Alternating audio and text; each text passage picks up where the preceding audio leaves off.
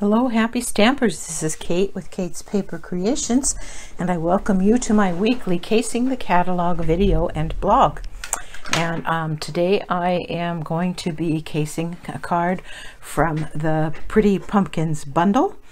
And this card right here is the card I'm going to case. I know for a fact that I did not do it exactly as they did, but I think you'll like the version that I made anyway. So let's get started. This is my design, and let's get you started so you can see how I made it.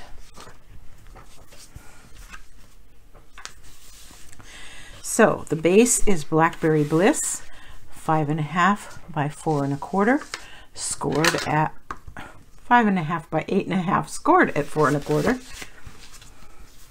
That's the base card. Then I have two pieces of shimmer, the shimmer white, and it's hard to see in the video, I'm sure, but it's got the shimmer paper that's in the general catalog. It has a nice little sparkle to it. I cut two pieces, one for the front and one for the inside, and the one for the inside I have already stamped. This is the Pretty Pumpkin stamp set, and this is the stamp I used on the inside of the card.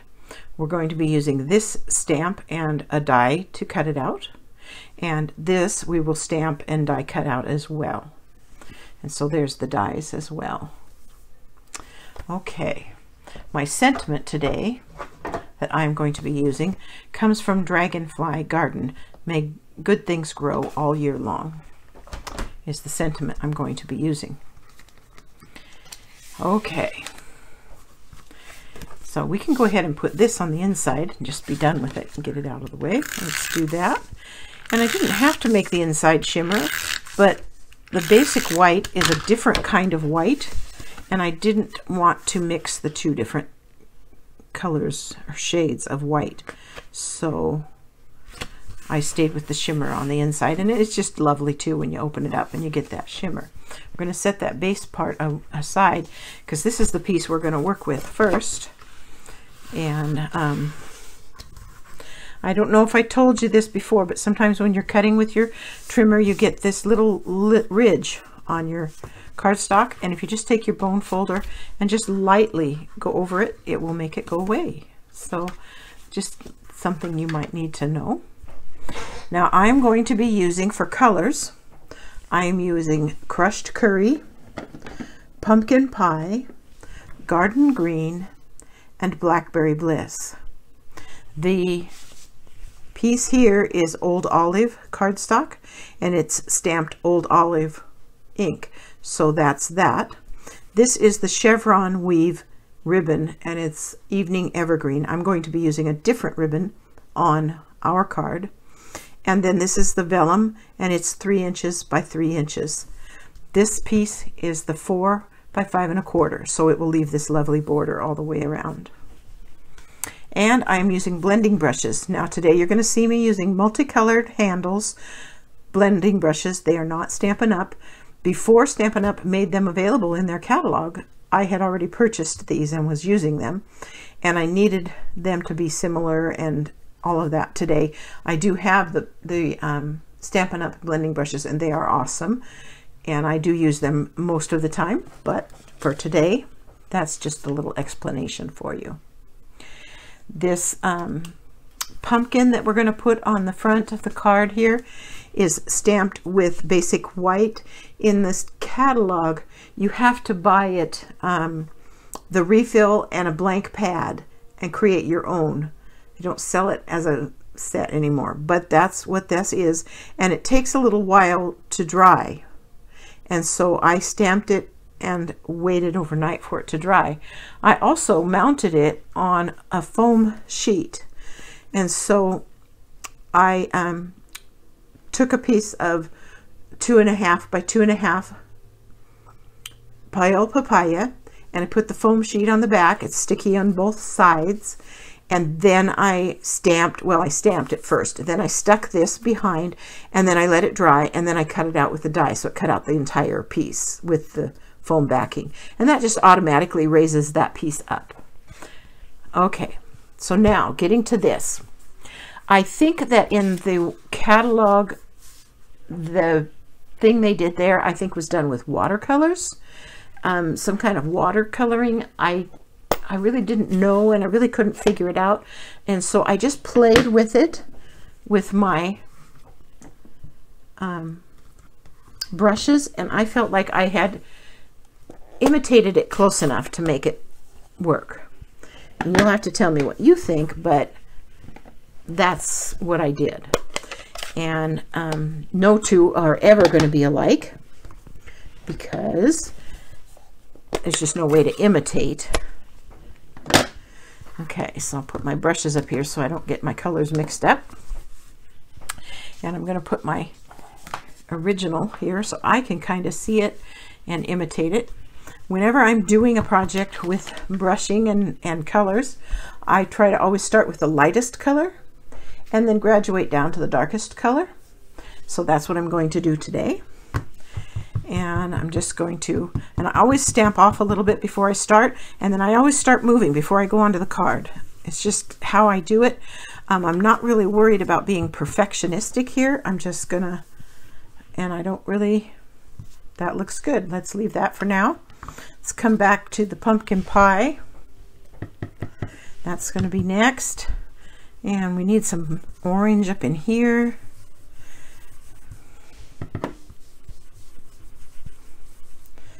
And I think, well, I might come back and do some more. We'll see. Then I'm going to do the green. And I kind of come up in through here with the green. Let's get a little bit more and just fade it out to this side a little bit. And what's nice is when you've got the lighter color first, you can cover up.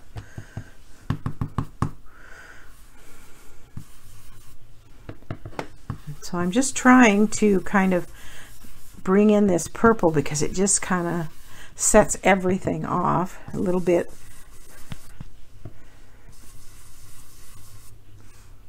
I'm kind of liking that. And like I say, it's not ever going to be the same way twice.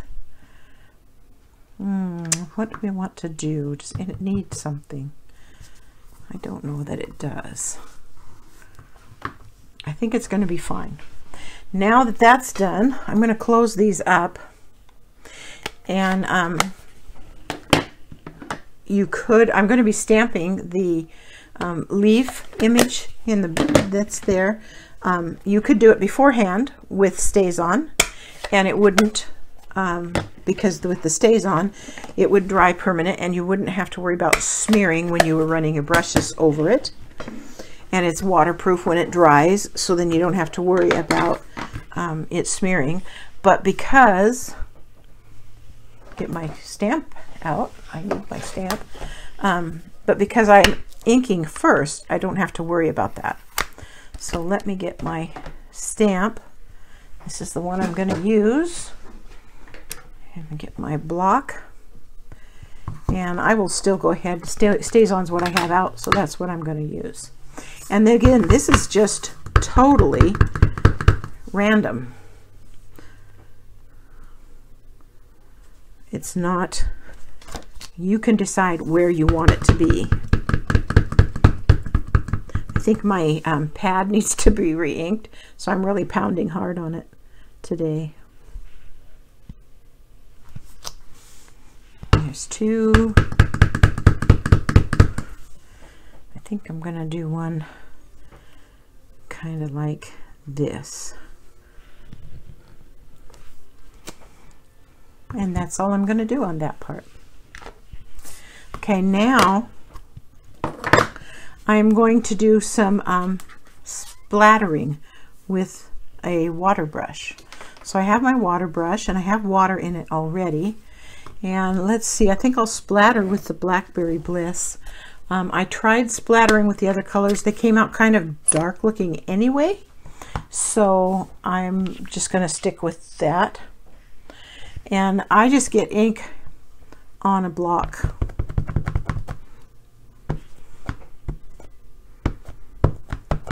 So we'll get some ink on the block, probably way more than I need, but we'll do that.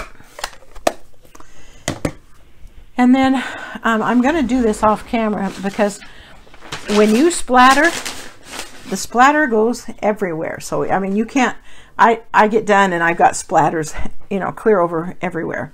So I'm going to put this in my garbage can over here and use it to capture the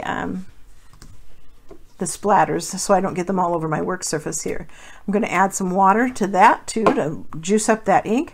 And then I'm going to use this water brush, and when I squeeze it, some water is going to come down into that and make it really juicy so that I get lots of good splatter. And then I just take and tap it on my finger over my piece until I have as much splatter as I want. And so that's what I'm doing. And I like that. So like I say, probably more than I needed, but that's okay. More ink on this ink pad than I needed. But I'll just get out one of my baby wipes and clean that up so I can put that away. So there's the basic card front. Yeah, I think it's absolutely lovely. Okay, so now I will turn it over, and where's my stamp and seal? And I am going to attach it to the card front flat.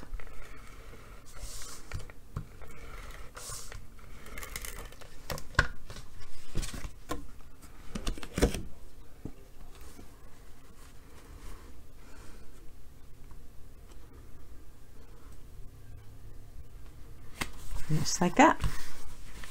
Okay, now the vellum is just our plain white vellum or clear vellum, and it is 3 by 3 inches. And on this particular card, I attached it with just a single strip of tear and tape. But as I was playing around with this idea some more, and I realized I was going to be putting this ribbon down, I decided to do it that way. And I'm still not real sure I like it. But you can tell me what you think, because I am going to just run a strip right across the middle here, where approximately where I'm going to place the ribbon. And so then it will show, but it's going to get covered up. So I'm going to do that. And then I didn't have the ribbon that they had in the original version. So I'm going to be using some of this. And this is from the In Color shimmer ribbon. I forget what it's called. Let me look it up real quick so I get the right name. Ribbons are on page 139. Let's see here. It is Open Weave ribbon. And it's in all of the new In Colors that are in for this year. So this is the Pale Papaya Open Weave ribbon. And here again, I'm going to just put some sticky down here. And I'm going to put my ribbon on next. And I'm just sticking it right in the middle because it's going to get covered up. Okay, so again, I'm just doing that. And then here's the pumpkin that I put the foam backing on. Peel that off. Oh, we probably should, well, I think I can do it afterwards. I need to put the sentiment on, but that's okay. And then you can put the pumpkin on there. And that design in the white may be hard to see, but it really is pretty. It's very easy to do, and it's lovely to see. I'm going to use Blackberry Bliss to stamp the sentiment.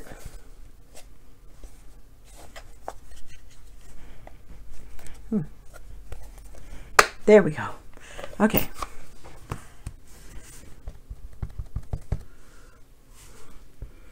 And because that has a good uniform backing, I'm pretty sure I can stamp it without any issues. And it did. Excellent. Okay. So there's that piece. And then here's this little one, and I'm going to put it on with dimensionals. Put one there, and I'll put one over here, which is plenty. And then we'll just kind of place it on there like that. Now I really like that. If you're interested in adding some bling, I added some brushed metallic dots, and the gilded gems would also look really nice on this, but I used the gold brushed metallic. Oh, that's not my picky tool. I need the picky tool. And you can put them wherever you want. If you don't like your vellum curling up, you could put a glue dot under, like the corner here, and put one of those over the top of it if you'd got a problem with that sitting up there. So we couldn't do that. And then I can just put a little piece right underneath it, and it doesn't show because the lovely gilded gem. Now I wouldn't want to necessarily do all 4 corners, but that kind of gives it something to hold it in place. And that is today's Casing the Catalog card, where we cased page 48 of the mini catalog from Stampin' Up! Now I got carried away. I had so much fun, and I had to practice this background a little bit before I started making the cards. So then I had some practice pieces. So let me share with you another card I made with my practice piece. I just picked out smaller pieces that I had in the drawer, scrap stuff, so to speak.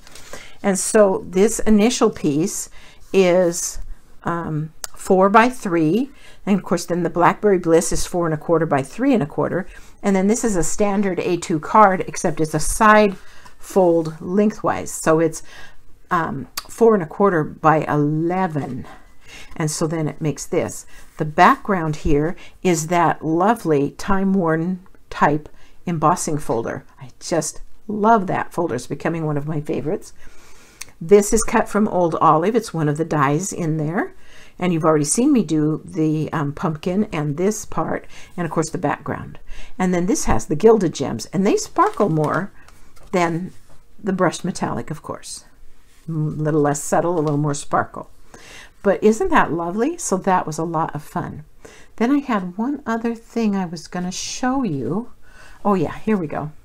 So this one is soft succulent card base, and this is from the Harvest Designer Series paper, Harvest Melody or Medley, and these are all stamps and dies that are in the Pretty Pumpkin bundle.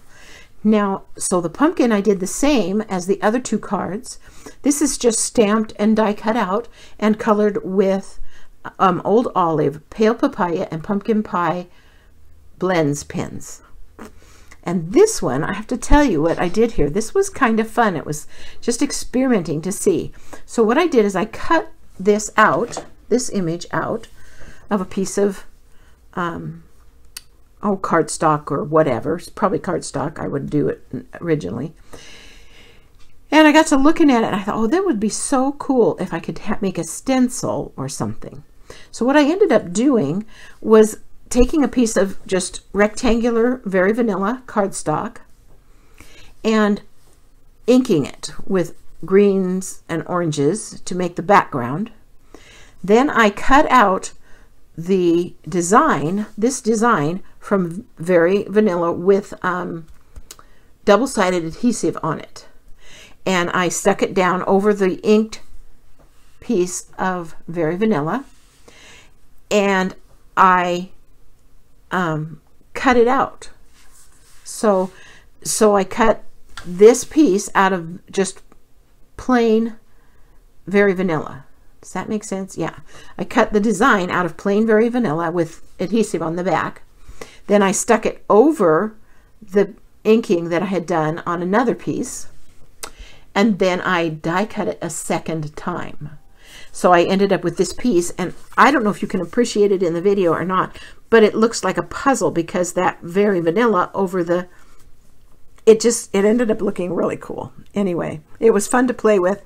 I don't know if I'll do it again, but anyway, it was fun. And so I just put it up on this piece. So that's a little extra for today's video. I hope you enjoyed stopping by for my Casing the Catalog video. I hope you have been inspired to make something of your own. If you do, I'd love to see it. You can always share it with me, and I could share it possibly on my blog or my channel. If you don't have a demonstrator or are not a demonstrator, I would love to have you shop with me through my online store. And the link to that is in the description box below, as well as a link to my blog, which I am trying to fix the subscribe button for. I'm in the process of doing that.